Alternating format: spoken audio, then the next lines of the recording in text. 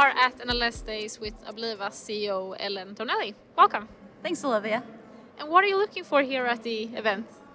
It's so fun to be back in person with people. We're looking to connect with our network, old friends, talk to investors and potential partners about the company and all that Abliva has to offer.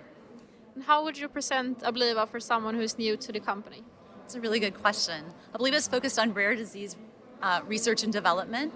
We're focused on the mitochondria and dysfunctional mitochondria. And mitochondria are important because they're the powerhouse of the cells.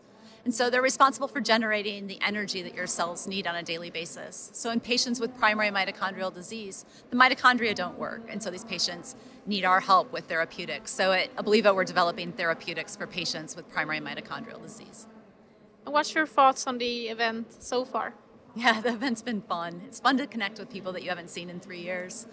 It's super collaborative, everyone's very friendly, and there are great presentations ongoing all day long. And have you had a lot of booked meetings here at the event?